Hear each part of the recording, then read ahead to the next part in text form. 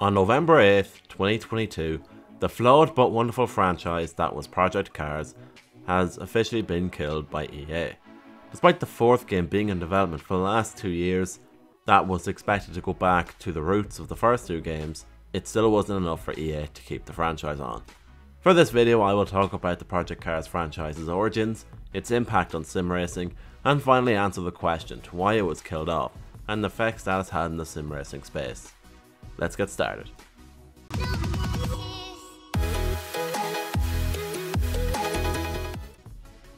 Project Cars was created by Slightly Mad Studios, who had previously developed the Need for Speed Shift games, more on them later, as well as the appalling Fast and Furious Crossroads. The less you know about that game, the better. The brains behind Slightly Mad was Ian Bell, a rather controversial figure in the sim racing scene. This man was behind the formation of Slightly Mad, as he founded the company in 2009, after he bought the business and assets from his former studio Blimey Games, who developed the GTR franchise. With a baseline set, Slightly Mad Studios got to work on the Need for Speed Shift series, which was an arcade track racer which was a spiritual successor to Need for Speed Pro Street, aimed at taking on Forza and Gran Turismo. It was met with quite positive reviews, especially for the in-game effects it made, and the detailed cockpit view and damage model. Plus, it also had pretty extensive customization too, so it was a Need for Speed game at heart. Shift 1 was released in 2009, and it was followed up with Shift 2 Unleashed, which was released in March 2011. This game was actually revealed, rather oddly enough, on the same day that Hot Pursuit 2010 was released. In fact, if you had Hot Pursuit 2010, you could play the reveal trailer in that game. Shift 2 was also praised well by critics, but it was criticised for not really expanding heavily on the first game. But little did we know that that game would go on to form a greater foundation for an even greater product. Project Cars was set to be an ultra-realistic crowdfunding racing simulator, where players and the dev team would raise money to create their dream title, without funding or interference from a publisher. This is what the Cars in Project Cars stands for: Community Assisted Racing Simulator. Once $5 million were raised, Slightly Mad Studios got to work on the new game, and in 2015 Project Cars was completed and released. Boasting 79 cars, 30 tracks, and the introduction of the new Madness physics engine, Project Cars 1 was a serious game, with dynamic weather, ruthless AI, a tyre and fuel model, as well as loads of different car classes, and a console release, which is quite unthinkable compared to other sims. Project Cars also had a much more detailed career mode, where the player could go down any path they liked. This was a personal favourite feature of mine in the Project Cars series. Project Cars 1 was as user-friendly as it was ruthless. There were ways that you could customise your entire racing experience based on time or weather and what cars you raced against, and the addition of the beautifully tense music by Stephen Basted, as well as having former Stig Ben Collins be a race engineer. Project Cars 1 had a vibe that was totally unmatched compared to its competition. Despite there being a good few bugs and glitches at launch and some physics issues, Project Cars 1 still created a large and loyal fan base.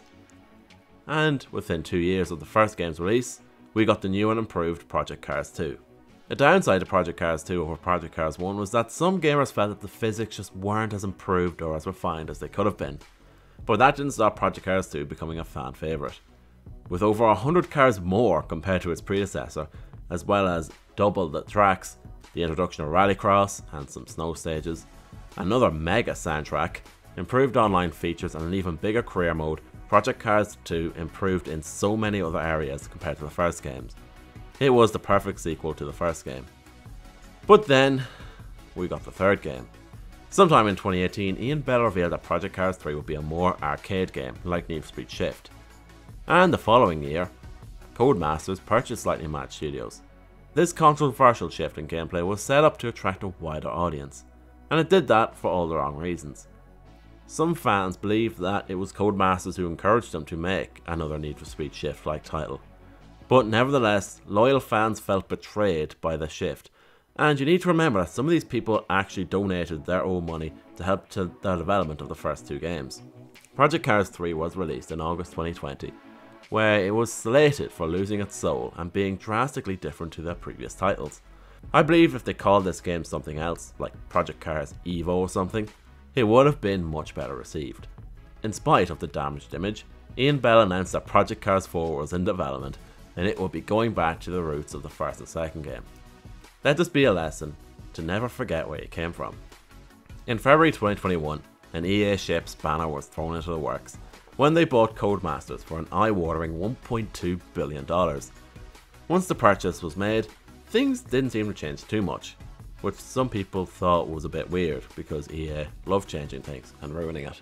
But then the summer of 21 came around, and this is when Codemasters CEO and CFO stepped down, and in October, Ian Bell would follow suit.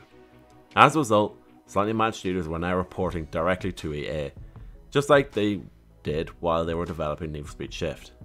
And just like that, the Project Cars franchise was in limbo. Until last week, when EA announced that Project Cars would be discontinued. This was partially, if not entirely, due to the third game being so bad, and tarnishing the franchise's reputation. With these in mind, it was clear that EA didn't want anything to do with Project Cars. EA also mentioned that they were moving focus to their licensed and open world games, such as F1 and Need for Speed, and WRC will be adding to the roster in the next year or two. But unfortunately, Project Cars was neither of those. It wasn't a licensed game, nor an open world one. And the same was said about Grid and Dirt. Although Dirt will be rebranded, Grid is likely to be getting the chop as well. But it's not entirely all bad news. It is rumoured that EA are working on a new Simcade track racer that'll combine the best of Grid and Project Cars together. But as for a sim racing title, EA will not be making one. But that's not to say that Ian Bell isn't making one. Ian Bell has created a new studio called Mildly Annoyed Studios. That's funny. Which will create a new GTR game called GTR Revival. This will be the first GTR game in Lord knows how long. And, according to Ian Bell's Twitter, they have Ben Collins on board, as well as Stephen Basted on the music cues, and other slightly mad workers who are passionate about sim racing as much as we are. His goal is to try get as many of the Slightly Mad Studios developers to work for his new company, so that they can basically make the Project Cars 4 that we won't be getting. But for the meantime, all we can do is wait for a new title. But if they can get their hands on what they made of Project Cars 4 so far, it could be out sooner than we expected. But if you're impatient, then you're in luck, because Automobilista 2 uses the same madness engine as Project Cars 2. But its online and career mode may not be as good, but you never know, the game is still getting updated frequently, so those could be implemented and improved. But in the meantime, Project Cars is unfortunately dead. But we must not forget the impact that it made.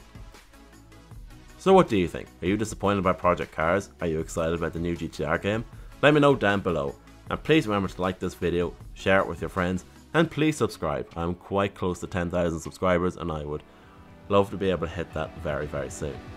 Anyway, that's it for me now. Thank you so much for watching. Hope to see you guys all very, very soon.